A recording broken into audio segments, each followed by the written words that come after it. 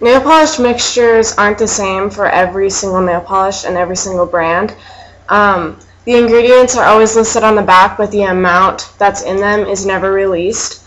And okay, some of the ingredients are adhesive polymers, which make sure the polish stays on the nail. Plasticizers, which keeps the polish flexible after drying, so your nails stiff hard.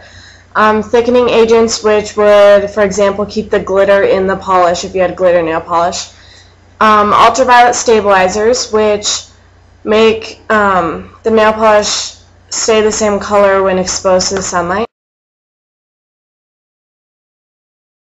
So I'm going to tell you about the two main ingredients in nail polish. They are nitrocellulose and ethyl acetate. Nitrocellulose is made of little tiny cotton pieces in nail polish, but you obviously cannot see them.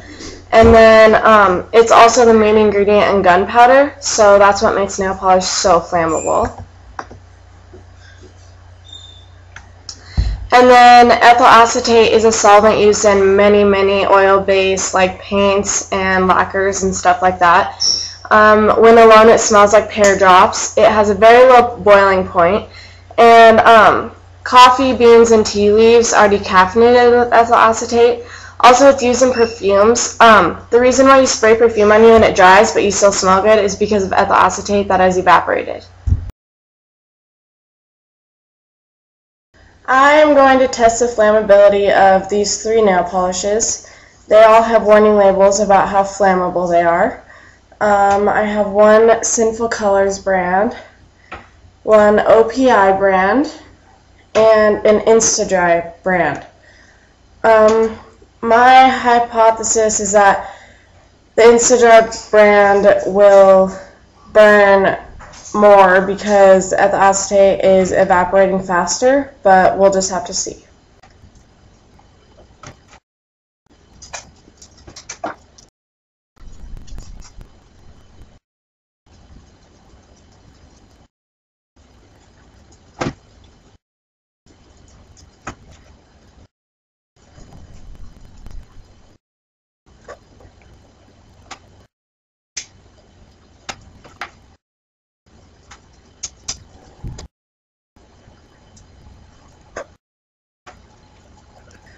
They all seem to burn around the same. I think this is because what makes them burn is the nitrocellulose, and the nitrocellulose content is probably around the same for each nail polish mixture. So now I'm going to answer some of the few common questions about nail polish. First, why and how does it dry? Well, once applied, the polish is exposed to air and the solvent evaporates, which is the ethyl acetate, and it turns the liquid nail polish hard. If the solvent is added back to it, it will become liquid again. And this also explains why nail polish hardens and cannot be used any longer if you leave your bottle of nail polish out and in the open.